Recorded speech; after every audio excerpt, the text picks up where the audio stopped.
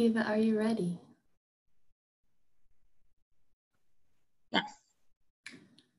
All right. You want to turn your camera back on? There we are. Perfect. All right, everyone. Thank you so much for joining us today for our research seminar. My name is Cinnamon Moffitt, and I'm the Research Program Manager at OSU's Hatfield Marine Science Center in Newport, Oregon. And I will be your host today.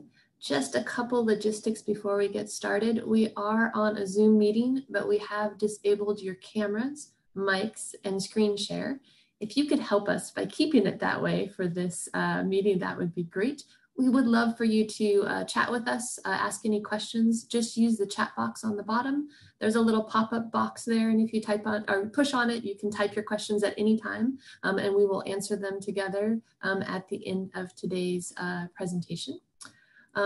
Wanted to let you know that today's presentation and all of our seminars are actually recorded.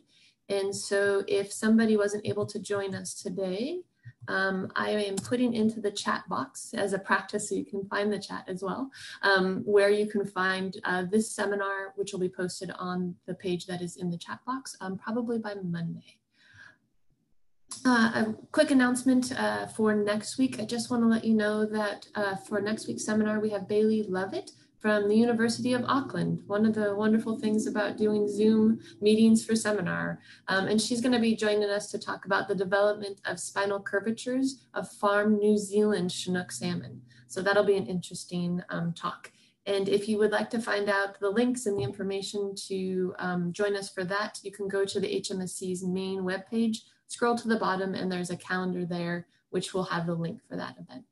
But for today, today's speaker is Kiva Oken, and she is an assistant professor at the Department of Wildlife, Fish, and Conservation Biology at UC Davis. She earned her PhD in quantitative ecology, resource management at the University of Washington. She then did postdocs at Rutgers and the University of Washington before she worked for the Northwest Fisheries Science Center in Seattle, using mathematical models to study ecology, conservation, and management of marine fisheries. She was invited to speak to us today by Hatfield's Will White. And Kiva, it is yours. Take it away. Thank you. And thanks, Cinnamon and Will, for inviting me.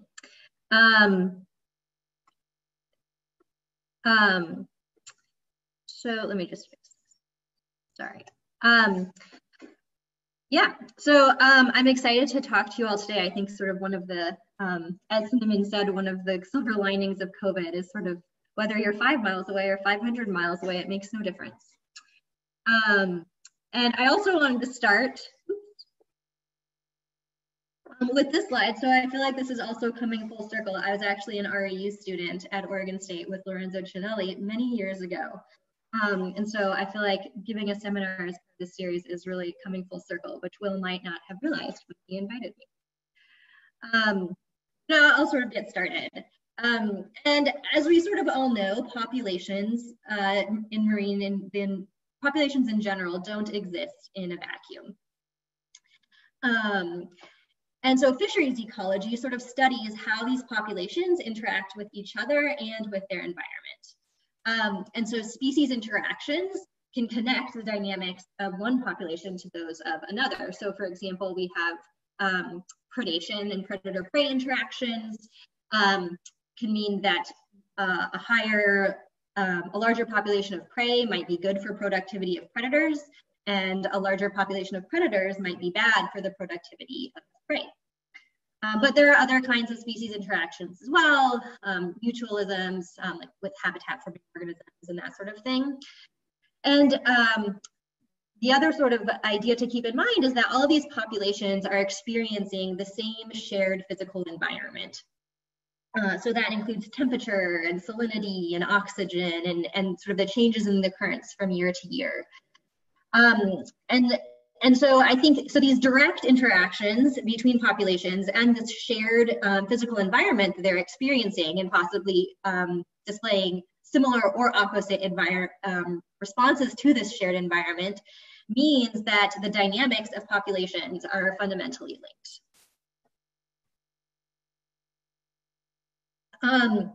That's sort of the biophysical side of fisheries ecology, but You can also think about the human dimensions side of fisheries as well. And so if we think about a single species approach, sort of the effect of humans on fish populations is just to subtract out whatever biomass we catch from the population each year. But fisheries themselves can also induce connections among populations. So two examples here. People generally participate in more than one fishery throughout the year. So on the West Coast, the most common fishing participation combination is Dungeness crab and salmon trolling.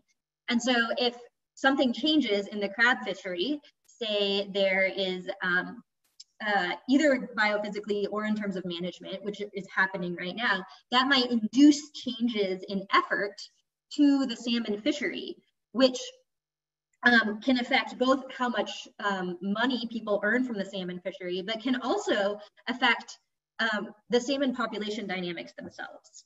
And the other example over here on the right is bycatch. So for example, this is a tow from the Oregon pink shrimp fishery.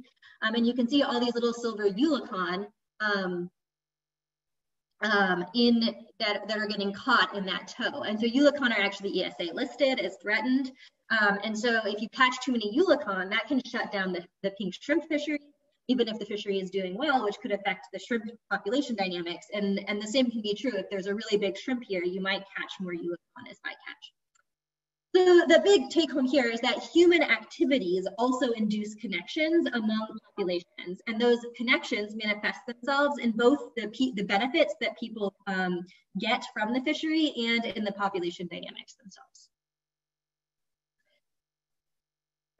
And so there's so ecosystem-based fisheries management is this sort of very popular term.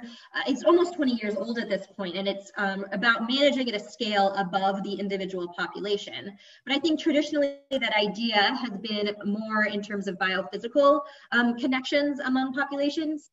But now we're beginning to recognize that it's important to recognize sort of connections across the whole triple bottom line. So that being ecological sustainability, social sustainability, and economically sustainable fisheries. And so it's important to recognize connections among parts of the system across all three of these parts, these facets of sustainability in order to ensure that the whole system is sustainable, and there's sort of feedbacks among these connections. So ecosystem-based fisheries management is hard. I think we are making progress, but there's still work to be done. And I think one of the common things people say when, common excuses people give is that these marine food webs are just too complex. So this is a network diagram of the food web of the California current. And so there's a lot of predators, there's a lot of prey. It's really unclear what the effect of a change in one population would do to a second population because there's so many different connections happening. So people just throw up their hands and say, I can't do it, it's too hard. On top of that biophysical complexity, we also have fishing, people also are participating in multiple fisheries. And so there's a whole level of complexity from those fishing participation networks as well. So this now, instead of looking at a food web and trophic connections among populations, we're looking at, this is a participation network of the West Coast. So we can see that this is the size of the dots is revenue. So Dungeness crab is the largest fishery on the West Coast in terms of revenue. And a lot of people who participate in the crab fishery participate in other fisheries. So we have these sort of complexities in both the trophic dynamics and in the fishing human dynamics participation sort of thing. And so people say, oh, there's complex food webs, there's these complex fishing dynamics, so we can't possibly manage for all of this complexity, so they just throw up their hands.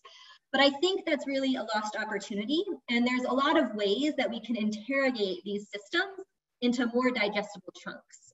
But the challenge is that the solutions can't really be cookie cutter. They tend to be more place-based. You have to go system by system to find this.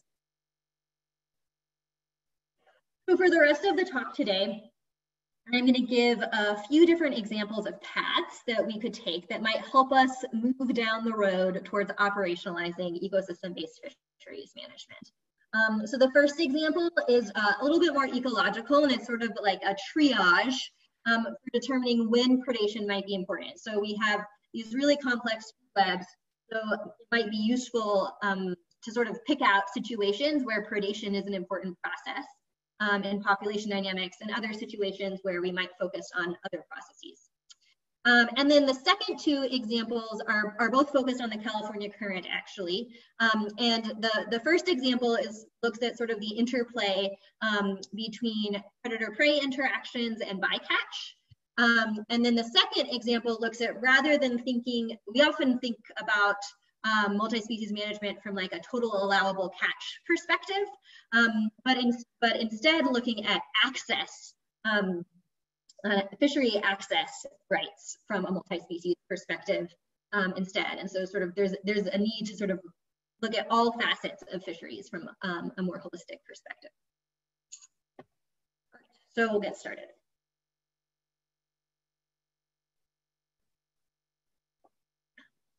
I think this question of when does predator abundance influence prey dynamics is one of the oldest questions in ecology in general.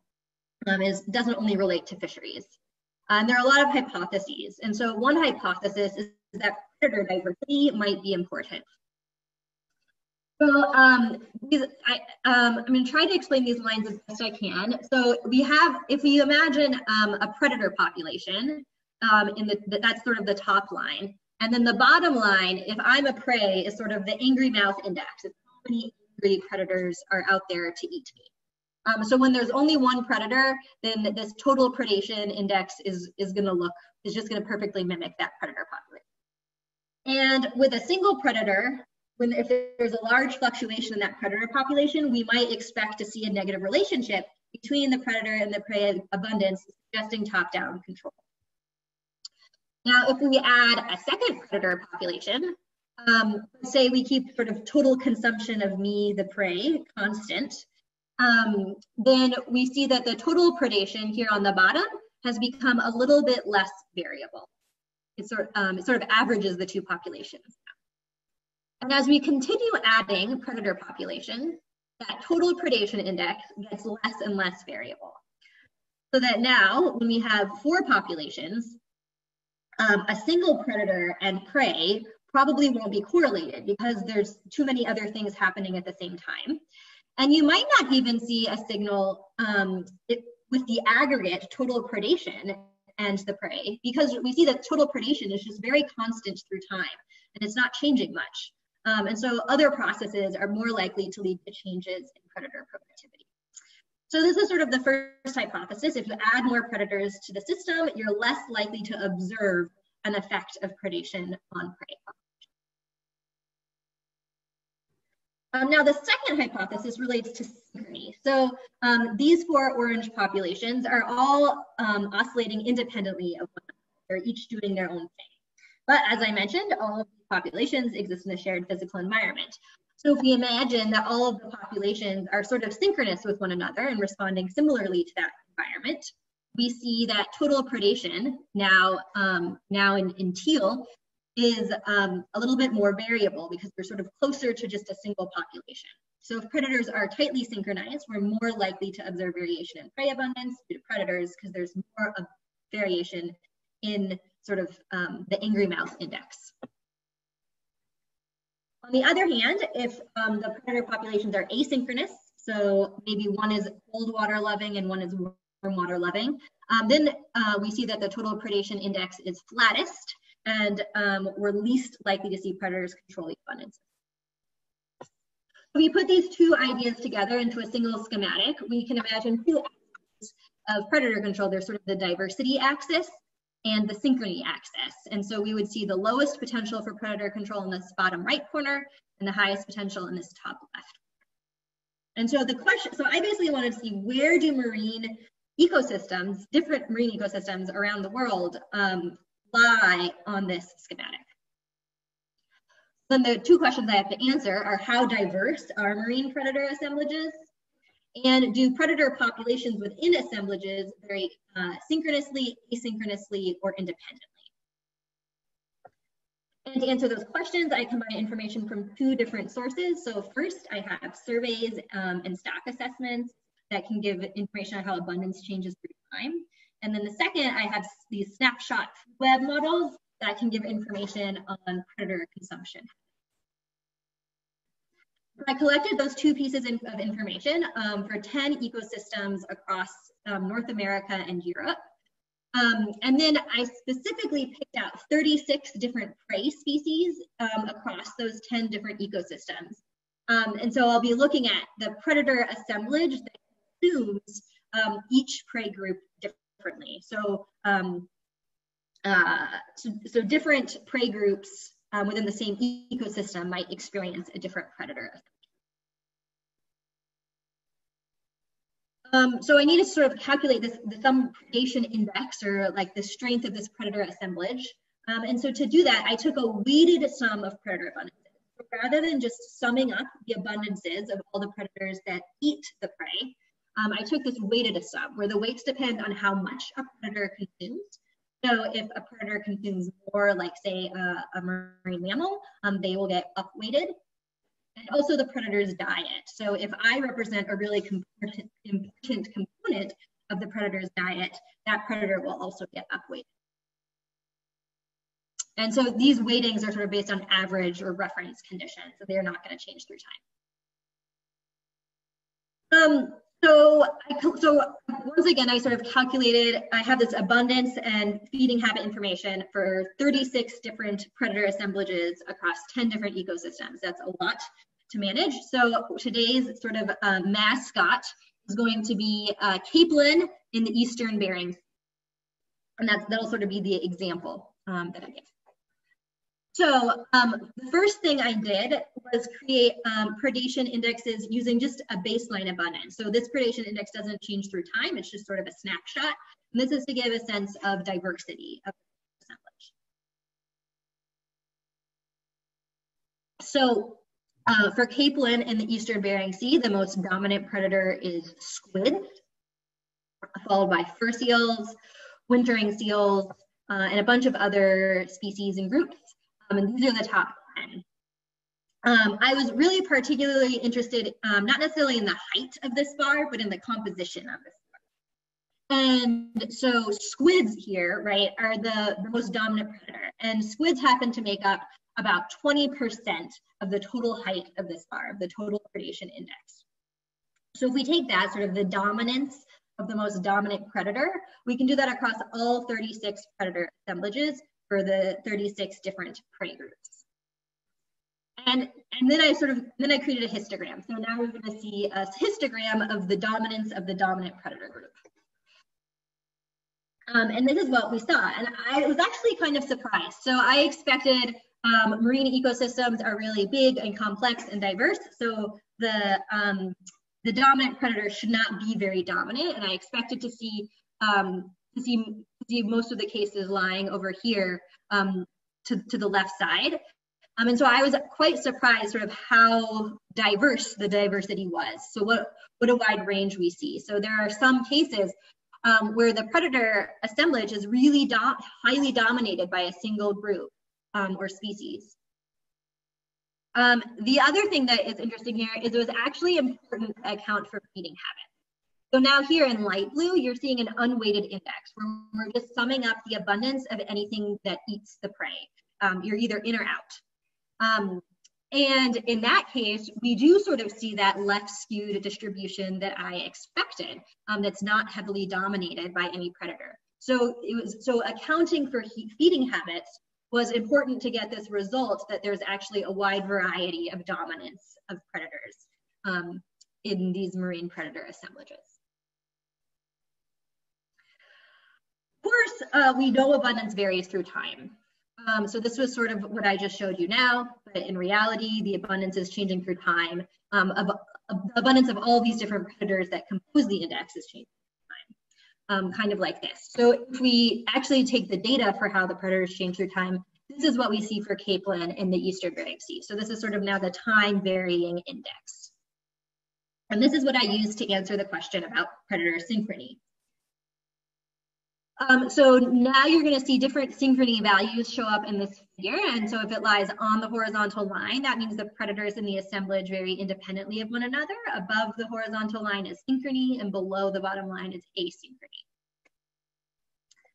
So this is where, so capelin in the eastern, the predators that consume capelin in the eastern Bering Sea are slightly asynchronous. And now this is what you see for all of the 36 predator assemblages I looked at. It's important to sort of get a sense of uncertainty. So how far do you have to be from the horizontal line before you're actually not independent? So I built these null distributions.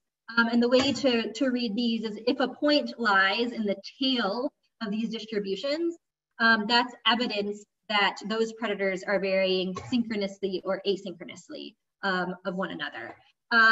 But I think the real take-home message here is that most of these points are lying in sort of the main mass of the distribution, and not really much evidence that the predators are sort of moving in concert with one another. And the colors here are different ecosystems. So I think the exceptions were by ecosystem. In the east, this is the eastern Bering Sea, so those predators tend to be a bit asynchronous. Here is the North Sea in gray, so those were a bit synchronous. I think that's mostly a shared fishing history in that case. But the real story here is that there wasn't a whole lot of synchrony or asynchrony in these predator assemblages. So let's go back to that schematic of predator control. And where do we see marinus predator assemblages? And I think the answer is this oval. So we see a lot of variability across the diversity axis and less variability across the synchrony axis. So I think if you're trying to decide whether to think about in the context of a prey population, it's more useful to look at the diversity of the predator assemblage than the synchrony of the predator. A few other take-home messages is first that this was sort of surprising that diverse systems still have the potential to experience predator control because the predator assemblage that consumes a given prey species might not be diverse, even if the system itself is very diverse and well connected like that. Second, sort of related to the first item, is that it's really important to consider predator assemblages from the perspective of the prey. So if we had just summed up all of the piscivores in the system, we would have gotten a different answer than if we had actually custom built each predator assemblage for each, thinking about what is consuming each different prey population. And then third, especially since it isn't something you'll see in the other two pieces, I think comparisons across ecosystems are really valuable tools to understand a lot of processes that are happening. So we obviously can't conduct predatory exclusion experiments in these massive shelf, continental shelf systems. And so we have to get creative about how we're going to do experiments. And I think one way to do that is to look across systems. And you can do this not just with sort of by ecological processes like predation, but you can also do this with different management regimes.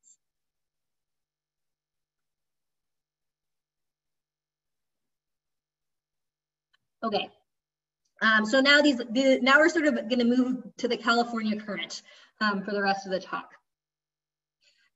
And this is once again about predation, and one sort of, I think, important facet of predation in marine systems that is relevant to this piece is that fish predation is size structured, and fish are gate limited predators. And what this means is that medium fish eat little fish, and big fish eat all different sizes of fish. So that within a single population, there are individuals occupying many different trophic levels. So that's sort of like the basic theory that's sort of important to keep in the back of your mind. So in the California current, several species of rockfish are recovering from overfishing. So there was a massive collapse of the groundfish fishery around 2000, and a few of the longest lived species in that assemblage are still under rebuilding plans. So this is yellow eye rockfish, for example, that's still below the management target. As a response to the collapse in 2000, the government set up U.S. rockfish conservation areas. These have changed slightly since their initial inception, but the idea is to keep bottom contact fishing gear off of sensitive rockfish habitat to sort of aid in their recovery. That habitat that got protected, though, protects a whole community of fish that and non-fish that live there. And so lingcod are another species that occupy a similar habitat, but they're a much more productive species and have a much shorter generation time. And so they were rebuilt quite some time ago and are now really healthy. So they also collapsed, but recovered more. Lingcod are top predators in this system as well, so they really like to chow down on juvenile rockfish. This yellow eye rockfish was found in the stomach of this lingcod, and this octopus was actually found in the stomach of the yellow eye. That's actually a really big yellow eye, but mostly they tend to eat smaller eye than that. So lingcod are predators, they eat juvenile rockfish, and so there's some concern that they could be limiting the recovery of some of these rockfish species that they're consuming. People also like to eat lingcod. It's a pretty tasty white fish, but it's actually really hard to find lingcod from the West Coast in the grocery store. It's usually from Alaska because lingcod is generally heavily underutilized. So we're catching like 25% of the sustainable quota of lingcod, whereas if we were catching 100% of that quota, it would still be sustainable. And the problem is that people can't catch lingcod without catching these overfished rockfish. And so they're kind of stuck. So we got together with some fishing groups and the Nature Conservancy to look at this issue, because what's going on here, sorry. So we have this age-structured rockfish population where the little rockfish are getting consumed by lingcod. We're interested in a fishery that's going to mostly catch lingcod, but there'll also be some bycatch of older rockfish.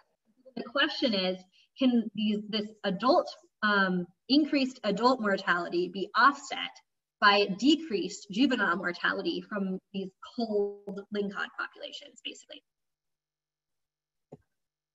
And so more specifically, the questions that I wanted to look at with this study were what aspects of the ecology and the fishery are most influential in determining the fishery's ultimate impact to rock. And so to answer that question, I built a simple equilibrium-based model. And so this allowed me to easily understand the dynamics of the model and to iterate through many different parameterizations. This is sort of a first step in the process. The structure of the model is that, so there's an age-structured lingcod population, so the lingcod grow, and then they reproduce. There's a stock-recruit relationship, and then they're also caught by the fishery. The bigger lingcod are caught by the fishery. There's also a rockfish population, and the rockfish are consumed by lingcod, and that's a size-structured relationship. And the rockfish also have a stock-recruit relationship as well. And the rockfish are caught by the fishery, but at a lower rate than the lingcod, but proportional to the effort. So I looked at the sensitivity of the model to pretty much all of these parameters, all of these different processes. And today I'll focus on the two in red. I forgot to also put in red that arrow. And I'm going to show this figure a bunch of times, so I'll walk you through it slowly. On the x-axis is the fishing mortality rate. This is how hard you're fishing. And on the y-axis is the gear selectivity. So this is how effective the gear is at discriminating between rockfish and lingcod. The first thing we might look at is the curve. This is an equilibrium model. So this is the curve where in the long run, the rockfish population will end up where it would if there were no fishing at all. So we see we can either not fish and have fish very little and have gear that's more indiscriminate, or fish harder and have gear that's better avoiding rockfish. Above this curve means if you're fishing in a condition that's above this curve, that means in the long run, rockfish populations will equilibrate below their unfished biomass. And below the curve, this is sort of not intuitive, you'll end up with more rockfish than you would if there were no fishing at all, because you're not catching very many rockfish and you're removing a ton of predators from the water. So you would end up with more rockfish in the long run. And then we can look at how quickly the population moves away from this equilibrium condition. So bluer colors mean more rockfish, redder colors mean less rockfish. So this is what happens when we put those colors onto the figure. And then the last thing that might be of interest, the management target is not unfished biomass. We're trying to rebuild rockfish to 40% of their unfished biomass. And so that is this line in gray, is 40% of the. So the first thing we might look at is the stock recruit relationship between rockfish, is how many, the stock recruit relationship, sort of how many young they're producing. And what happens is, as you increase density dependence in rockfish, that increases the resilience of the population.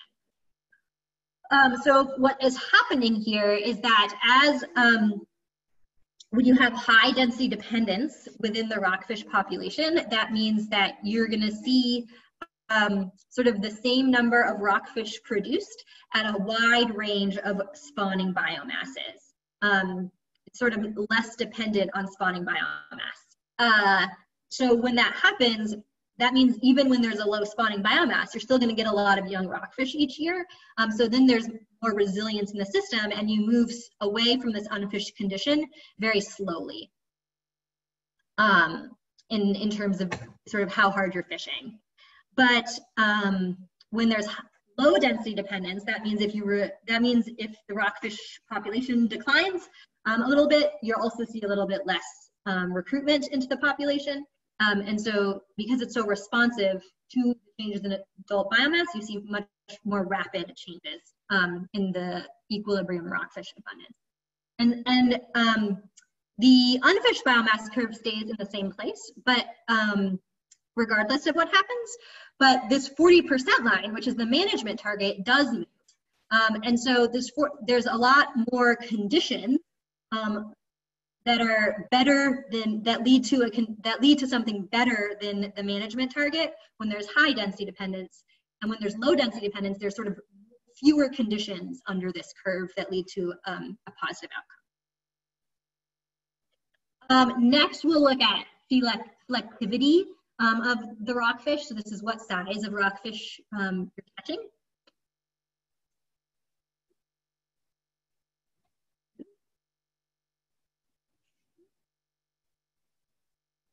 Sorry, computer troubles.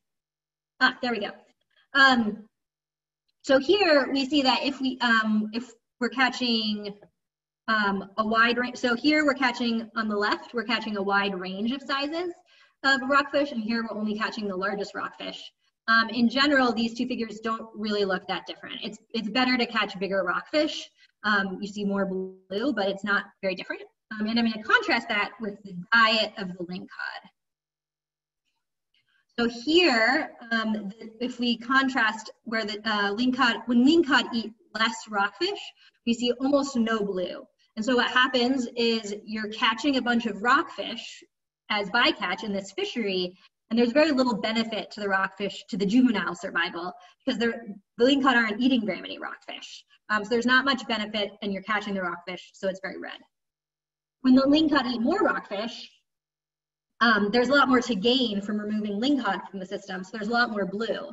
But I think the real key is that you're seeing these huge qualitative differences between pretty small differences in the lingcod diet. I think this is mildly overstated because of how it's parameterized, but this is an important understanding how much and what sizes of rockfish lingcod are eating is important.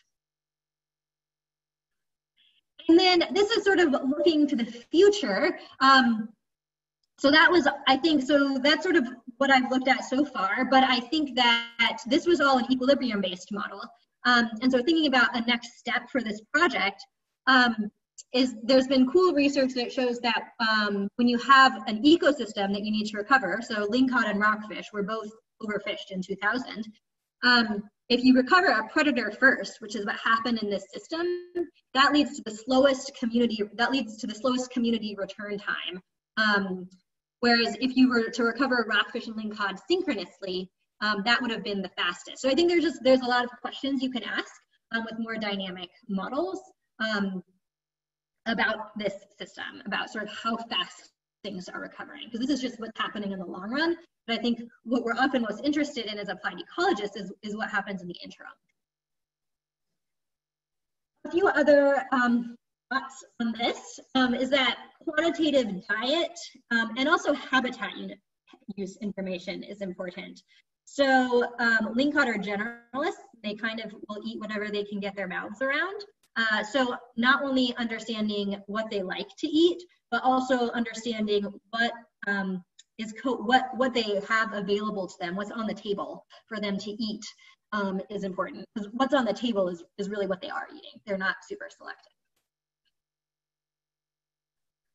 Second, I think this is a cool example where ecosystem-based fisheries management leads to kind of a win-win. So we're thinking at this, it's not really, we often think about it as trade-offs. So, you know, we need to save some prey biomass so that the seabirds have more to eat. And that's one component of ecosystem-based fisheries management. But what it's really about is this more holistic perspective and thinking about connections across components of this larger system. And in this case, it sort of leads to a win-win where we can fish more, we can catch more lingcod and the rockfish can still continue their recovery. And then third, I think this is a cool example where models can hopefully be used to simulate new questions in empirical research. So there's been more research recently looking at diet and consumption patterns of lingcod to sort of better, and they are sort of better quantifying what lingcod in the California are consuming. And so I think there's sort of this iteration. And so I think the next step now is to take some of that better information we have, and now we can ask more detailed questions that sort of go beyond these equilibrium models. All right, and then this final piece looks, we're gonna look a little bit more at the human dynamics and sort of the economics of a fishery from a multi-species perspective, thinking about access rate.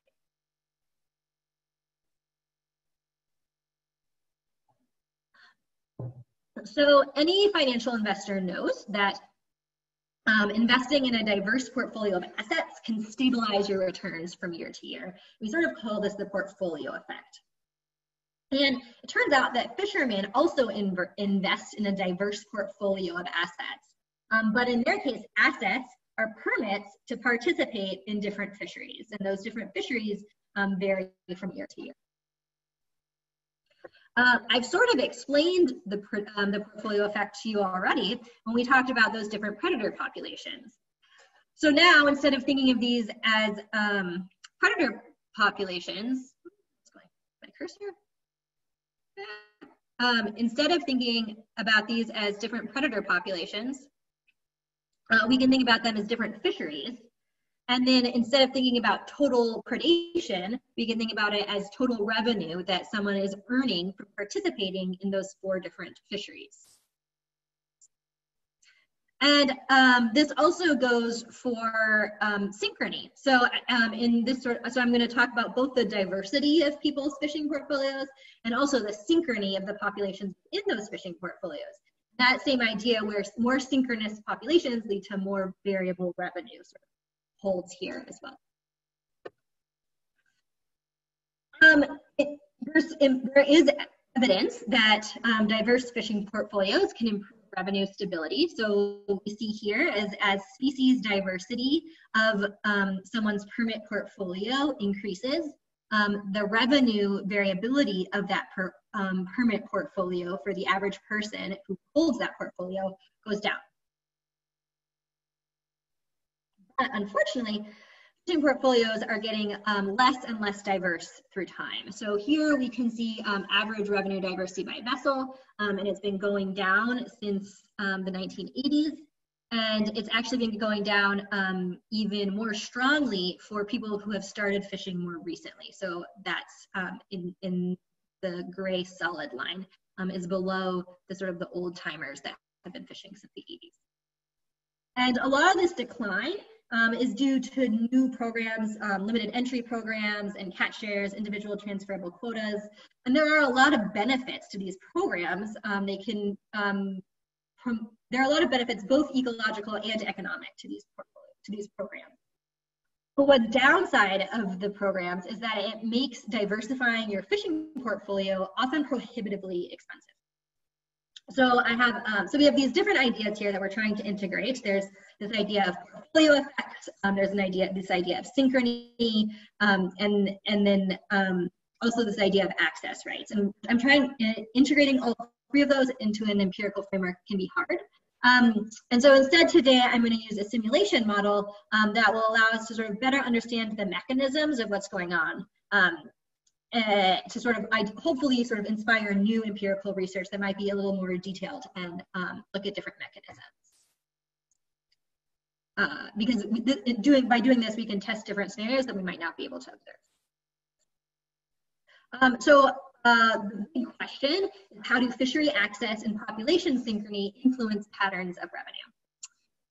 And so to do this, I built another sort of similar, more stylized model, except this model is going to be much more, the previous model with the lingcod and rockfish was fairly detailed on sort of the ecology and the predator-prey relationship. This model is going to have a lot more detail in the fishing dynamics and a little less ecological detail. And that's because of the questions that we're asking are sort of about the benefits that people are getting from these different portfolios. So the stylized model is based on Dungeness crab, Chinook salmon, and sort of a generic groundfish in the California current. So I'll just describe each of those populations a little bit, species a little briefly, fisheries, I guess. So the Dungeness crab fishery experiences enormous depletion from the beginning to the end of the season. We basically assume all legal size males are caught by the end of the year. The permits are extremely expensive. It's a fairly lucrative fishery. As you saw at the beginning of the talk, it's the largest grossing fishery on the West Coast. People have looked, and there's very limited relationship between spawning biomass and recruitment each year, so it tends to be much more strongly driven by physical oceanographic factors. This is changing, as some people might be aware of, but traditionally the fishery has opened sort of at the beginning of December, and is more of a winter fishery. So most of it closes in the summer. Well, that's also changing. Traditionally it's closed in the summer, but most of the biomass is caught in the first couple. For salmon, we see a lot less depletion of the population from the beginning to end of the season. The permits are relatively affordable. Stock recruit relationship for salmon is kind of complicated, but the fishery is mainly driven by hatchery populations. And so those are sort of just pushed out into the ocean each year. And so what really determines the abundance of adults is the number of, is sort of their survival during the freshwater and marine phases. And the fishery is sort of a summertime fishery mostly. For both of these populations, because the animals that are available from one year to the next are kind of, they're unique individuals each year.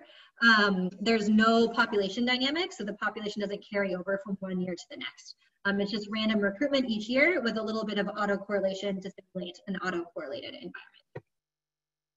And then the final population species complex, I guess, is groundfish. And they have the least depletion from the beginning to end of year. So groundfish populations are really long-lived. I would say 20 is sort of short for these species. The permits are of middling price when you compare them to crab and salmon. They do tend to display at least a weak stock recruit relationship. And the fishery operates year-round. And because the available biomass, a lot of the same fish are available to the fishery from one year to the next. We're not catching all of the available biomass each year. There's a lot of sort of survival and growth that carries over from one year to the next. They needed sort of a more explicit population model. And so for that, I used a delayed difference model, sort of like a cheater age structure model. And they do have a stock recruit relationship. So the spawning biomass does have some influence on recruitment, with a little bit of randomness too each year. That's sort of the different fisheries. And then each week, each vessel makes a decision to fish, and they make that decision based on how much fish they think they would catch. We assume they know that perfectly. So that's the abundance. They make the decision based on how much money they'll earn. So that's based on the prices they would get and also the cost the cost of fishing that week, and then also based on whether it's legal to fish for that population in that week.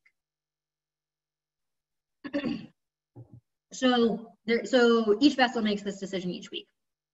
And then I simulated that decision-making process for 52 weeks a year. And then each year, there's a new recruitment that I simulate for each of the 3 populations. And that sort of goes into what the available biomass is. And then a single simulation goes through this process for 50 years. And in each simulation, I randomize the cost to fish for each vessel, for each population. So there is an average of the cost to fish, but we assume there's some heterogeneity, a little bit of difference among the vessels. Some are more efficient than others. And that's just random. And then I did 10,000 simulations for each parameter set. And the parameter sets are really what's getting at our scientific questions, looking at the synchrony and the ease of access to getting a permit. So we sort of, those are our different, the parameter sets are our different experiments. And we have 10,000 experimental replicates, because computers can do that. So the first question I'll look at is, how does recruitment synchrony influence revenue patterns? I'll tell you now, I looked at the interaction between recruitment synchrony and access, and it was not interesting. It was sort of exactly what you would expect, so I'm just going to present them independently. So here in this figure, you see the mean total revenue. This is aggregated across all the vessels, across all the fisheries. What's the average revenue for all of the vessels for the 50 years? And then the variability, this will be a distribution, and the variability in the distribution is across these 10,000 simulations. There's 3 distributions. The red one is for asynchronous recruitment. The yellow one is independent recruitment among the 3 populations. And the teal one is synchronous recruitment. And so what we see is the mean of the mean. The peak is in the same place, regardless of what's going on with recruitment. But when recruitment is synchronous, we see more 50-year simulations where there was just a ton of money across all 3 fisheries, and more 50-year simulations where there was very little money synchronously across all 3 fisheries. There was more variability across simulations with synchronous recruitment. There was also more variability within a simulation. So now you're looking at the coefficient of variation of revenue. So this is revenue variability for all of the revenue once again. So what this figure is showing is when recruitment is synchronous, you're more likely to see within a single simulation really bad years across all 3 fisheries and really good years across all 3 fisheries. Whereas when recruitment is asynchronous, all of the years are kind of similar. Let's dig in and look at where this change in revenue variability is coming from. So in this figure, these are the 6 permit combinations I looked at. So the top row are specialists that only fish for 1 fishery, participate in 1 fishery, and the bottom row participate in more than 1 fishery. And now we're looking at variability of revenue for an individual participant, the average individual participating in this fishery. And again, the variability is across simulation. The specialists see no change in variability. This isn't terribly surprising. This decrease in variability should be from a portfolio effect. They don't have a portfolio. They just are fishing for 1 population. They don't see a change. This is more surprising. If you hold a crab groundfish portfolio, you also didn't care what the synchrony was between crab and groundfish.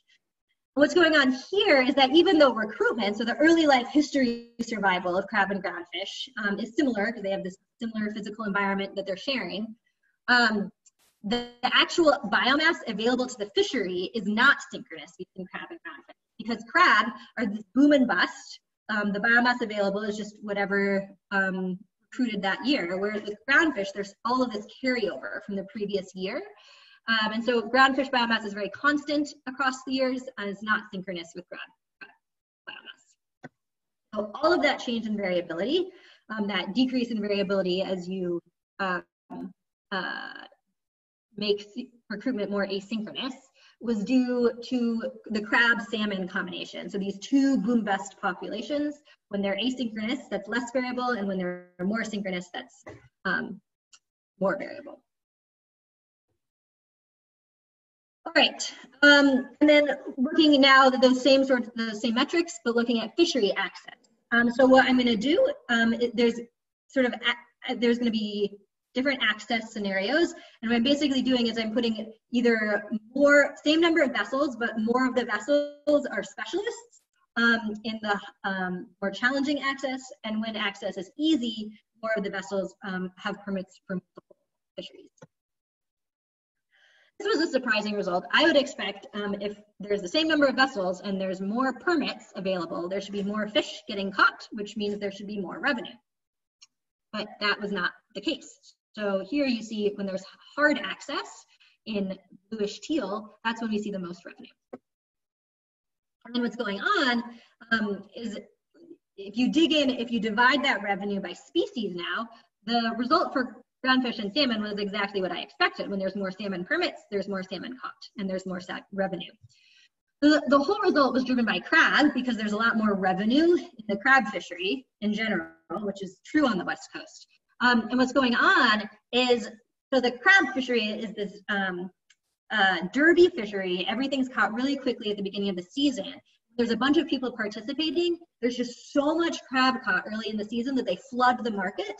They get really low prices for that crab. So even though more biomass is getting caught, they're not earning as much money for that biomass because the market is getting flooded and they're getting low prices. So that's what's causing that difference there. I would also point out that individuals are experiencing something different than the aggregate. So that was sort of what's going on for total revenue in the fishery, but now we're looking at how much individuals are earning in the fishery. And what we see is that for each possible permit portfolio, people earn less money for a given permit portfolio when access to permits is easier. And what's happening is we're expanding the slice of, growing the pie a little bit. We are catching more fish, but we're also cutting the pie up into more pieces. And each person is getting a smaller slice of the pie. So there's more getting caught, more revenue earned, at least for salmon and groundfish, but that pie is, each person gets a smaller piece of the pie, so each person gets less revenue. I think this is sort of just a couple more slides. So this was sort of surprising as well. Access doesn't influence variability. I sort of expected, as you are able to have a more diverse fishing portfolio, you should have benefit from portfolio effects and see less variability. We didn't see that at the aggregate level. We also didn't see it at the individual level when we looked at each different possible fishing portfolio. But what's actually happening when we move among these access scenarios is we're moving vessels from this panel into these bottom panels. And so we don't actually see differences within a panel. We're just moving the number of vessels that are in each panel. So instead, if we look at, this is now individual variability aggregated across all of the possible permit portfolios, we do sort of see a result that we expect.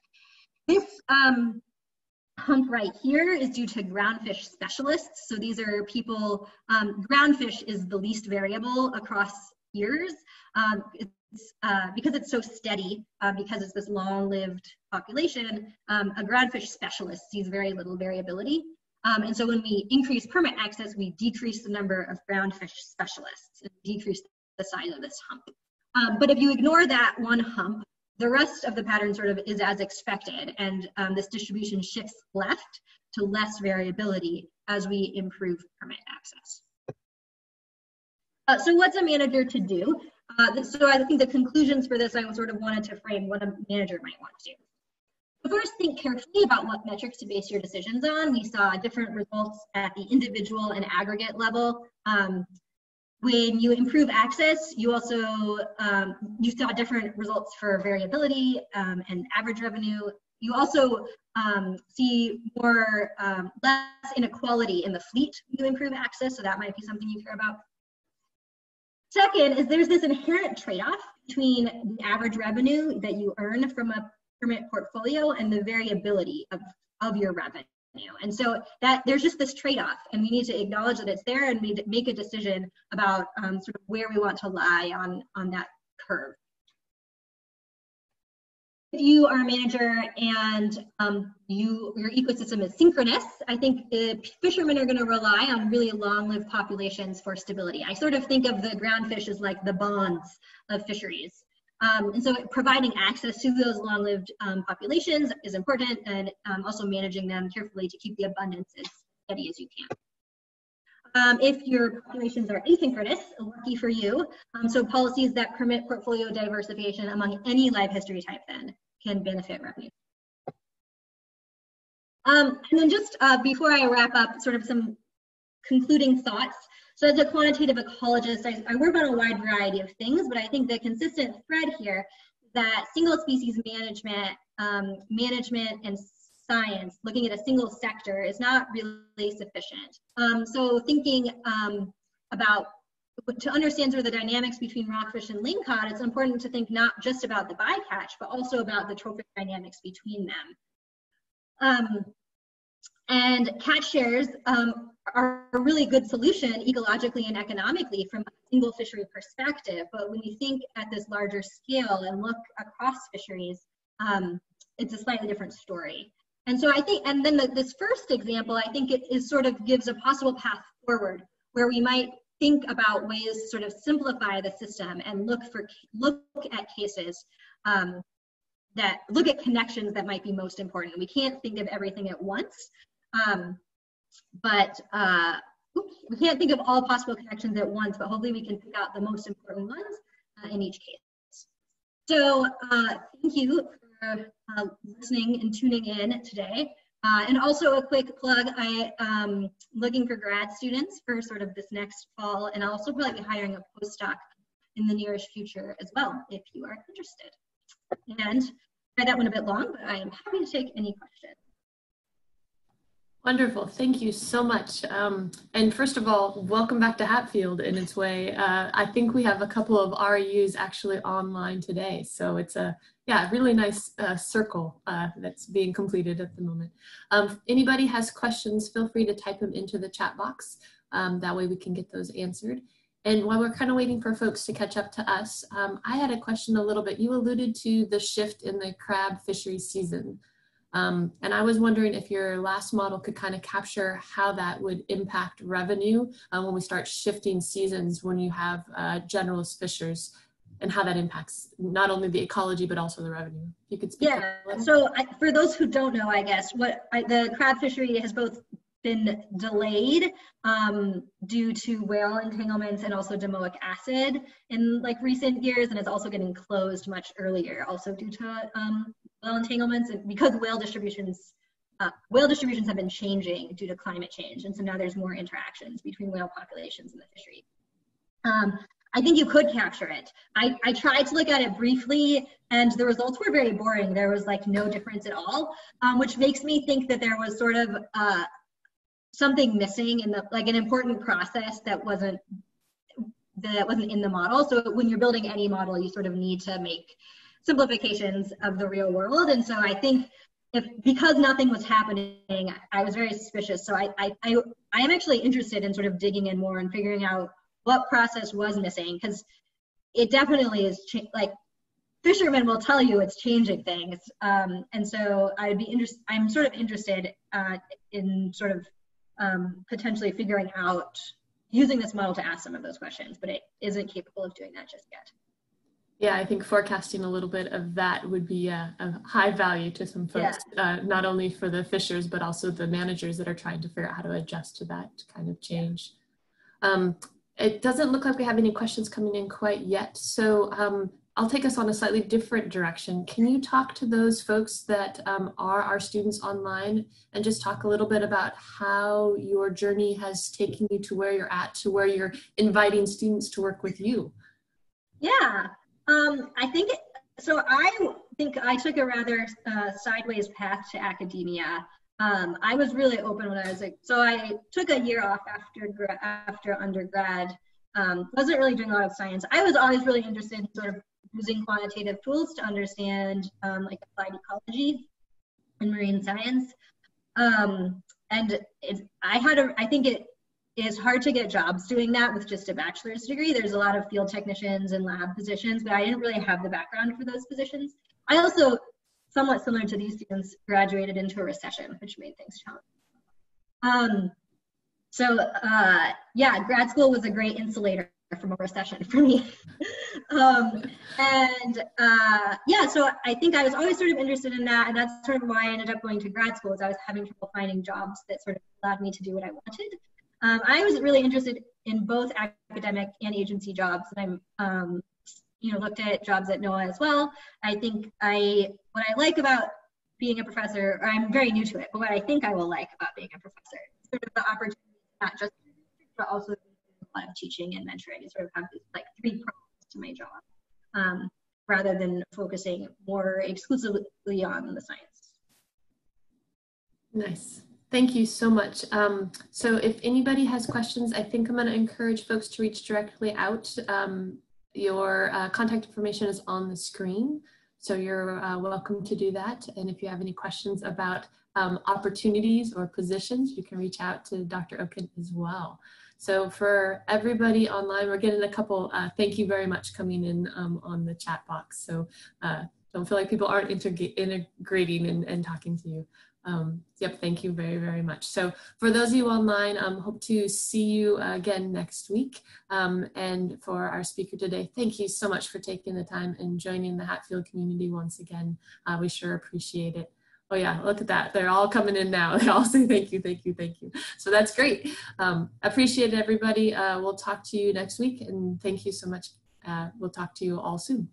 Thanks, everyone. Bye. Bye now.